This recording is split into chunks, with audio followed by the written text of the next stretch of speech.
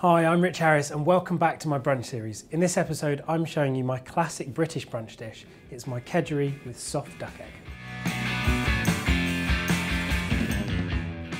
I've got some basmati rice, really fragrant, really light, has a great texture. That's going to go into a pan. And you'll notice it's in a sieve because this has been washed really thoroughly. You want to wash your rice like 2 or 3 times and keep washing it until the water runs clear. That's going to get rid of any excess starch from the bag and make rice really, really fluffy and light. My tip for the perfect rice is 2 parts rice to 3 parts water. So pour the water in, pan nice and hot, and you'll notice the water is just covered. This is known as the absorption method, so you're not going to be left with any water in the pan, you're not going to have to drain the rice, it's just going to steam perfectly and be perfectly cooked. Good pinch of salt for flavour, it's going to help to season the rice. As soon as the rice comes to a boil, put the lid on, turn it down to the lowest temperature possible for 10 minutes and then leave it for 10 minutes. That's it, really, really simple. Set the rice to the side on a low heat and then start with the fish. So I've got some milk in the pan here and some smoked haddock. I'm using undyed natural smoked haddock, not the stuff that's been painted with that horrible yellow dye. So this is a really lovely natural flavour. And all I've done is taken a sharp knife and just cut a little pocket in between the flesh and the skin. And that's going to help to remove the skin once it's cooked. It makes it a lot easier. So just lay that in. Only needs to be barely covered. And then some black peppercorns. It's just going to infuse the milk and give loads of flavour. And then just a bay leaf for an extra bit of flavour. For a full list of ingredients, check out the description box. Now leave that to poach slowly for about 5 minutes till the fish is just cooked. So what we need to do now is just melt some butter. And when the butter's foaming, add 1 chopped onion and 1 green chilli. It's just been deseeded and finely chopped. So cook this really, really gently. We don't want to fry this hard and get loads of colour on, just nice and soft and gentle. The whole dish needs to be a really beautiful kind of soft amalgamation of this lovely chilli, the spices and the smoked fish. So just keep cooking those for about 3 or 4 minutes just until they get really lovely and soft. Just a little tip at this stage, you want to soften these onions and chillies but with no colour. And you'll often see a lot of recipes say sweat the onions and garlic or chillies with no colour. A really good way to ensure you do that is just to add a pinch of salt about a minute into the cooking.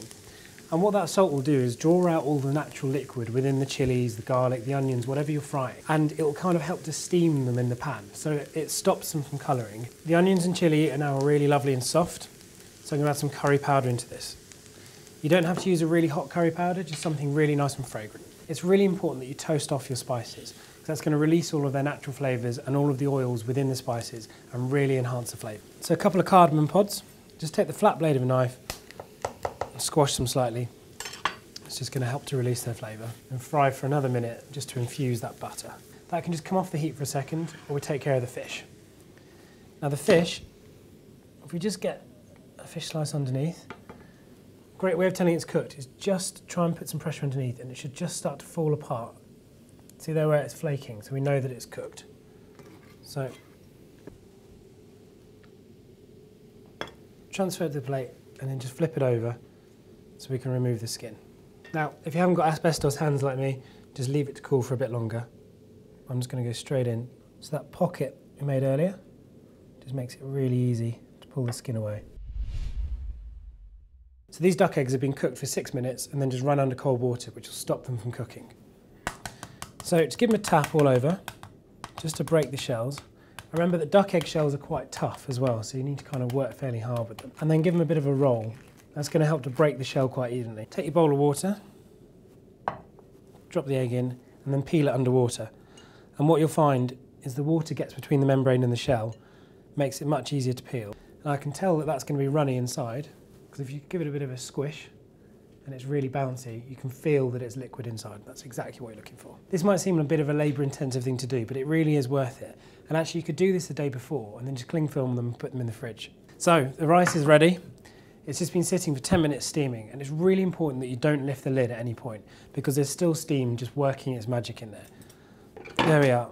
Just take a fork and just run it through the grains to fluff it up. And if your rice is cooked perfectly, there should be no water in the bottom of the pan. So add the rice to our spicy base and just stir through so the rice gets a really lovely even coating of all those nice spices. Now at this stage, just add A couple more cubes of butter, and that's going to give everything a great gloss and shine and just enrich the flavour of the rice. So just keep stirring until all the grains of rice are coated in that lovely fragrant spice mixture. And if this recipe's got you in the mood for brunch this weekend, click the subscribe button, follow us on Twitter, or come find us on Facebook. All right, there we are. Good pinch of salt. And at this point, take it off the heat, because everything is now cooked. And we'll take our fish and just flake the fish straight into the rice. And this does work really well with other smoked fish as well. Some nice smoked mackerel, some smoked salmon, or even cod. So finally, just finish it with some chopped parsley. I think Kedgeree is one of those really lovely, comforting brunch dishes. And you can serve it to the table in one big pan and just let everybody get stuck in. In with the parsley. So just stir everything together and be quite gentle so you don't break up the fish. Right, ready to serve up? Just take a serving plate.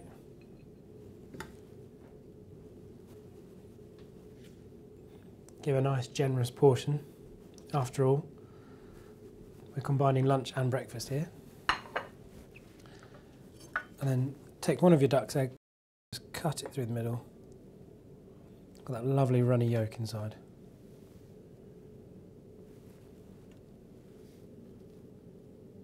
Little sprinkle of salt, and then a wedge of lemon. So there we have it, my Kedgeree with a soft duck egg. Absolutely delicious. But don't just take my word for it. Come on, Yvonne, come and have a little taste. Grab a fork. Thank you. Oh. Dig in. Let me get the verdict now. Pretty damn good. Is that okay? Yeah. Right, so we've got the seal of approval. And if you've enjoyed this recipe, I look forward to seeing you back in the kitchen again soon for another in my brunch series.